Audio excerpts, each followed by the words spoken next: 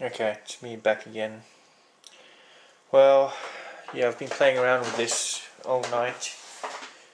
My first video is actually still uploading, so I'm making this before I've even uploaded the first video. But what I've done is I've added just one more capacitor. So basically there's three. I've got a voltmeter across the capacitors now, so I can watch the voltage on the capacitors. Gone back to 9 volts.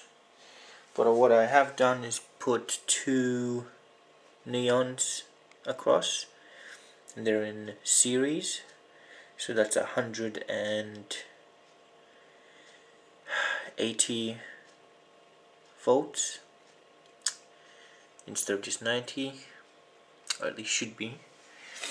Now, and everything else is the same, there's nothing actually plugged into the output. It's just a lead, and that's nothing like that. So you can see that's all I've got. Now I'm not connecting the positive, I'm connecting the negative this time. I'm just doing that straight to the capacitor. But you can see the capacitor is connected to the emitter of the transistor there.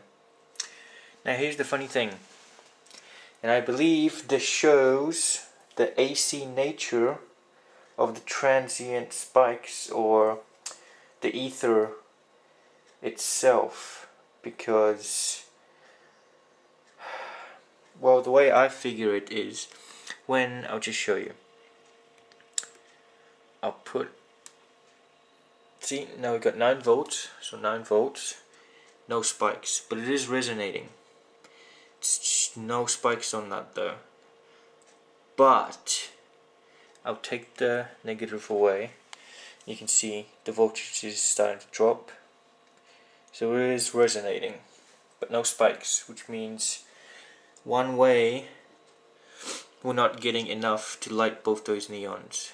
I was before for a split second, but maybe, I don't know, something's happened. But so we're down again. Okay, so we'll charge it back up. Back at 9 volts.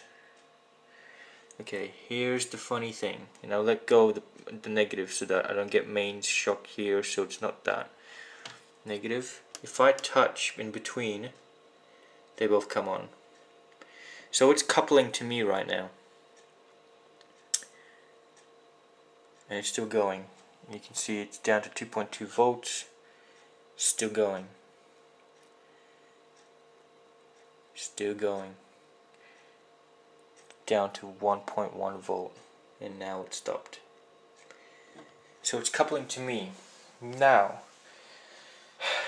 being crazy as I am, what I figured to do is I charged this capacitor, and then by holding this and having that happen, with my other hand I touched the top of that capacitor. And boy, did I get a shock. So that's real power there that's coming through that can be used. If I can get shocked, see, I let go. It's really weird the fact that I have to hold that, or I have to have a virtual ground. Just turn that back on. So 9 volts. I have to either be grabbing that, or I can have a virtual ground.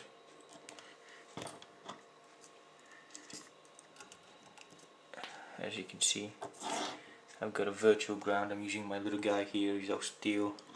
I'm connecting this green wire to him. Not this one. Not this one. Yeah. Zoom out. See, it's not on at the moment. See, they come on. Now this is the weird, look at the pulse. That's actually what I'm seeing as well, so the camera's seeing it correctly. And then when I let go, because I'm still charging, when I let go, breaks. Okay, I think that's just a bad connection. Yeah, there we go. but that's still 90 on one side, 90 on the other at 1.5 volts. It's still ringing. And don't touch the ground to like the top of the cap. Now let me just try an experiment. Don't think you'll be able to see this. Let me see. It's the caps. That's that. Okay.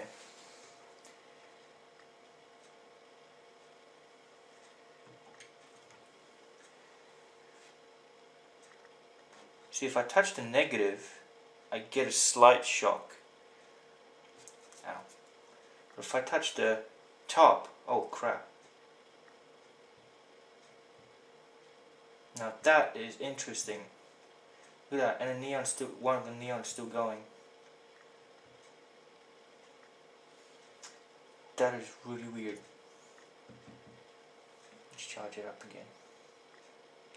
Now take the positive off as well. So there's no power supply, just these capacitors and just the resonance in that and this whole thing. Ow. Yeah, that's a good zap there. And look, it's still resonating. It's coupling with me. It's the only way I can explain it. It's actually, the whole field is coupling with me and feeding back and looping through the whole system. Ow. But it doesn't sustain, obviously. It wears down. Okay. So I don't know if that actually came out, but hopefully maybe you'll be able to see it. I'll review and maybe